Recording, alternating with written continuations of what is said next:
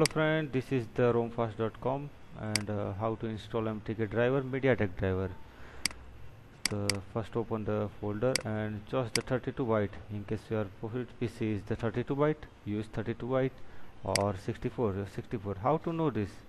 My computer property, then my PC is just 32 byte system. Okay, just now the double click and or right open. Yes, next.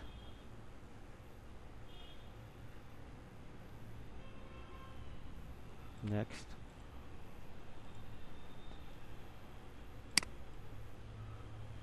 wait, install anyway, install, then finish. Rest of the MediaTek driver is the one, the Lenovo, Micromax, Intex, Carbon, Nokia, any device to added the media chips to see and meet you again. Subscribe your channel romfast.com. Thank you.